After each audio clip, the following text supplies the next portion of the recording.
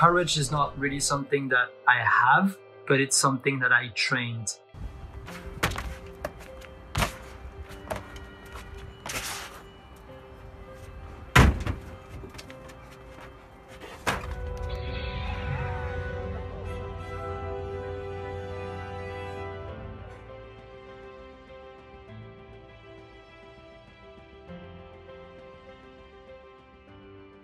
I used to be one of those people who would be more than 10 meters from the floor and be like, started shaking and not feeling really well.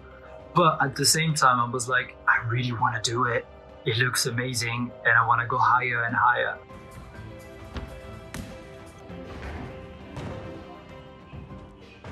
Train more, so I am confident with the environment and everything is around. So I think the courage is not really something that I have, but it's something that I trained.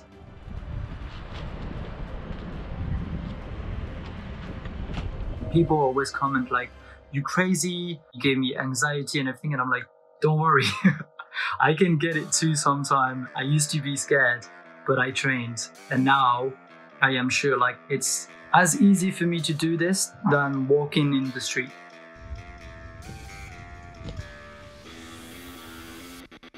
I never hurt myself on the rooftop, and I've never got in a position where I was like, that was close, or that was really dangerous.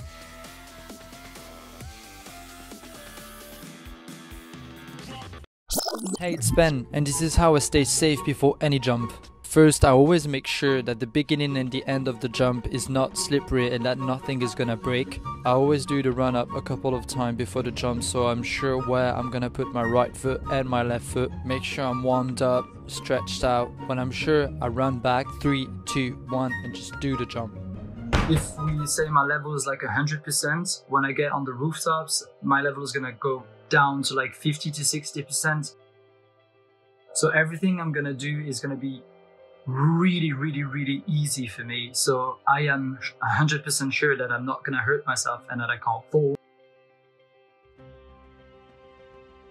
What I do on my Instagram and what I do on my TikTok is not even like half of what my real level is, because I'm always trying to be safe when I do those.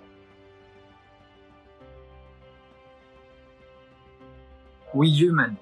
We are made of fear. Every human is made of fear. If you want to get over a fear, the only way to do it is to train and build more and more and more and try to push yourself and make sure that you can get over it.